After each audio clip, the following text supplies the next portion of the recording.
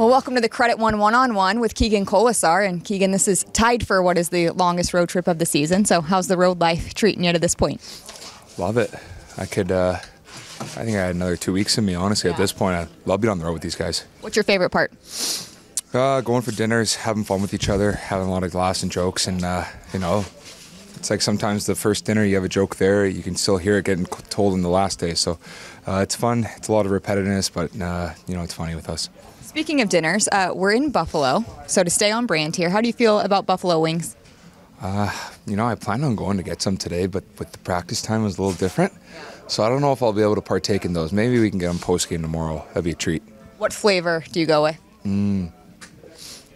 I'm basic. Like salt and pepper is good for me, but I did have like a Korean style one in Toronto, and they were really good. Yeah. Drums or flats? Drums. Who on the team would win a wing eating competition? Michael Matteo. Really? That's a dark horse. Why? He's allergic to all other food, so it's like the only thing he can really enjoy that's like bad for you.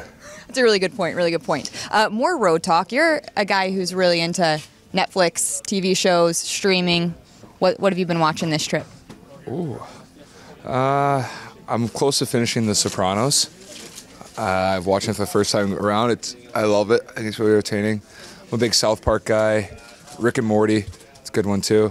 Family Guy is a staple that you can always put on in the background. To the Americans, Trailer Park Boys. It's a funny Canadian show, and I can watch it whenever and still laugh my ass off. So comedy is up your alley? Is that what you usually stick with? Usually comedy, like dumb humor. Okay, fair.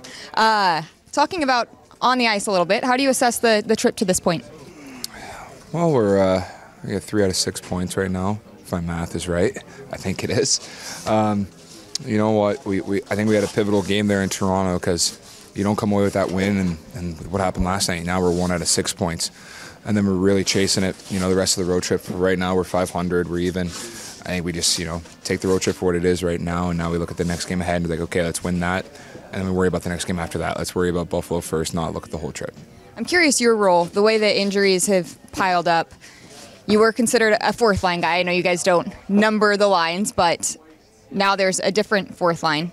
You and Nick Wall and Paul Cotter have made up the third line. I'm curious, does your role change at all playing up in the lineup? No, still fourth line at heart, I guess.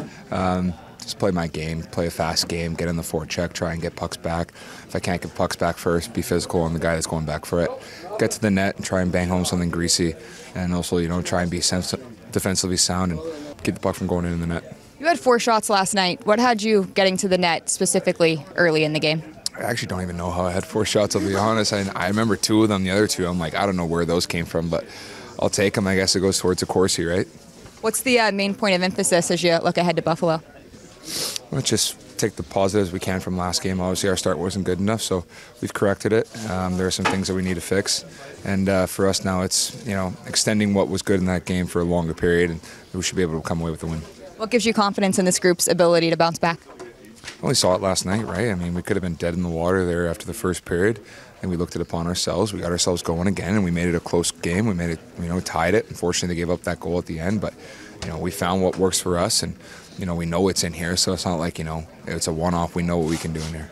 This was the Credit One One-on-One with Keegan Kolesar. Thanks for doing this, and I hope you get those buffalo wings in at some point. Thank you. You too.